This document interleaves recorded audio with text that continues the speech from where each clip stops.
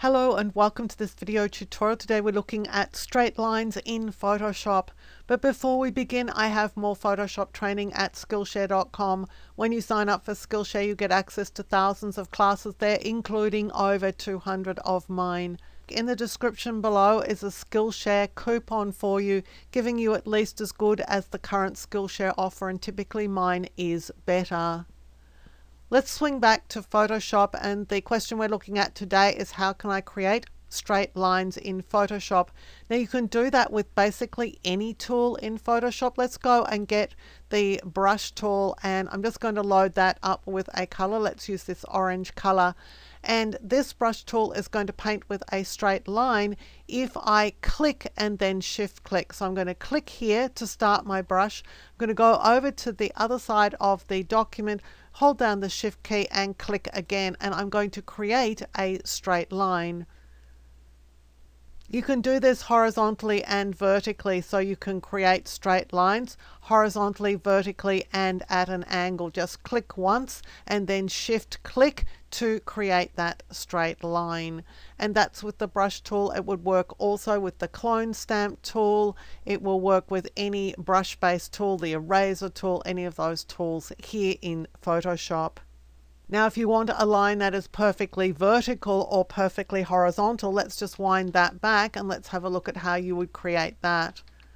In this case, you're going to hold the shift key as you draw, and even if I try and move my cursor down the document, it's going to draw in a perfectly horizontal direction. Same thing's going to happen vertically, but I just need to deselect that tool, so I'm starting with a brand new brush stroke. Hold the shift key before I even start, and now I'm just dragging down. Even though I try and drag over here to the middle of the document, the brush is not coming with me. It is perfectly vertical. Now if you want to draw a line at 45 degrees, that's going to be a little trickier.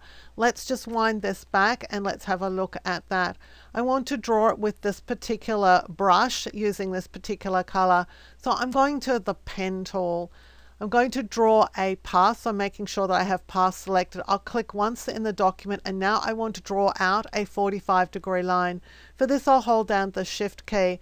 And the way that Photoshop works is that it has this sort of snap feature. So it's drawing this out at perfect 45 degrees.